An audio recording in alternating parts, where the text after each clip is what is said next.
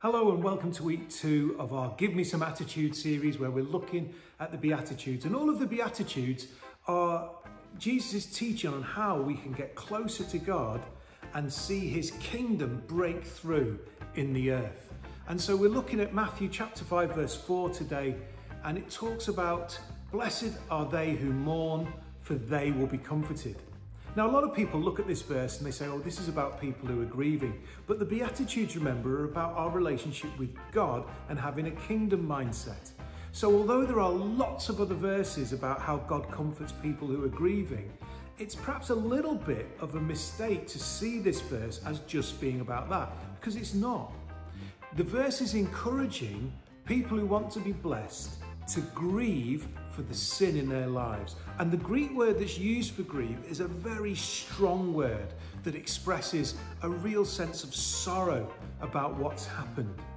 Blessed are those who grieve over the sins that they've done, those who mourn over the sins that they've done, because they are the ones who are going to be comforted. Last week we looked at how the poor in spirit, the people who are humble, go to God and they receive God's blessing, the kingdom blessing. This week it builds on that a little bit. Those whose sin grieves them take their sins to God, and it's they who find the comfort of knowing that their sins are forgiven, that their relationship with God is restored. How do we know as Christians if we are still dealing with our sins properly? After all, becoming a Christian doesn't mean that you don't make mistakes anymore. It doesn't mean that you don't sin anymore. It just means that you know that God's there to forgive you, wants to forgive you, and wants to restore you. How do we know if we're not dealing with our sins properly, if our sins aren't making us mourn and respond in the way that we should? If we're not grieving for our sins, but actually holding on to them and not letting God deal with them? I want to suggest there's 3 ways that can show that we're not dealing with sin the way that kingdom-minded people should. The first one is if we deny. If we're confronted by sin, perhaps when we do in our quiet time, God reminds us of something we've done. Perhaps somebody else actually challenges us directly and says, you've done this. If we deny that we've done it, that shows perhaps that we're not dealing with sin the way that kingdom-minded believers should. We're denying it's happened. Sometimes we can acknowledge it's happened, but deny that it's important. Oh, it really doesn't matter because of this.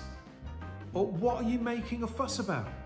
If we're doing that, if we're involved in denial, then we're not dealing with sin in the kingdom way that Jesus wants us to. And that's going to affect our relationship with God and with other people until we get it sorted. Another way that we show that we're not kingdom-minded in how we deal with sin is if we deflect. What do I mean by that? Well, somebody comes up to you and says you've done something wrong, or God says to you in your quiet time, reminds you of something you've done, and you're like, oh. And you can say to God or the person who's accused you, well, it's not that bad. I mean, what about him? Now, what does this show? It shows that we're trying to deal with sin with our own righteousness, I suppose, a little bit back to last week. It shows that we're not dealing with sin the way that God wants us to deal with sin. Take it to him and say, you know what, Lord, I messed this up and I'm so sorry. I'm so sorry that it's affecting my relationship with you and it's affecting my relationship with other people. But I know that you died to save me from my sins. And I know you can take this mess and you can make something good and positive out of it if I just trust in you. So Lord, I'm sorry for what I've done. Don't deny.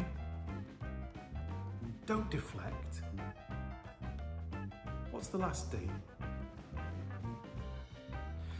I've chosen the word dilute. It's not that bad. It's very easy for us to sort of rank sin in, some kind of league table. Oh, that one's really bad. That one's not too bad. And we can use that to sort of get around in our own minds something that we've done wrong. And instead of just acknowledging it and taking it to God and getting it dealt with, we dilute it. Oh, it's not that bad. oh, it's not that big a deal.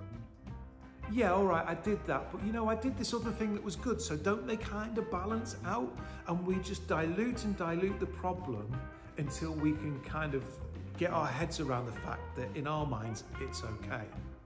And people can excuse all kinds of things. They can dilute it down. Have you ever had a situation where you say to somebody, that really hurt me, and they say to you, oh, it wasn't that bad.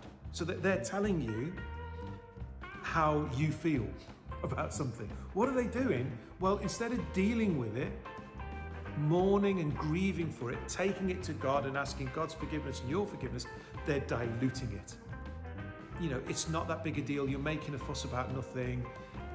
Sometimes we get a mixture of all of those D's when somebody's sort of confronted by something that they've done wrong. The right way, the kingdom way of dealing with the sin in our life is, to sort of go, do you know what, this grieves me that this has been allowed to get a foothold in my life, but then straight away take it to the Lord. We're not called as Christians to walk around miserable because we keep messing up. We're called to rejoice in our salvation and in the fact that God has saved us. But there are things sometimes that God says, look, you know what? Deal with this. Acknowledge that you've done something wrong. Grieve that you've done something wrong, but grieve with me and let me give you comfort. So if there's something going on in your life, an attitude you hold, something that you're doing, whatever it might be, you know it's wrong. You've tried denying, you've tried deflecting, you've tried diluting, it's still there, it's still bothering you. The reason why that's happening is because you're not doing the kingdom attitude approach to sin in your life. Let it grieve you enough to take it to God. And then let God comfort you and forget about it. Because you'll be forgiven and restored, and you'll always be loved by God. Kingdom-minded. So, show me some Beatitudes.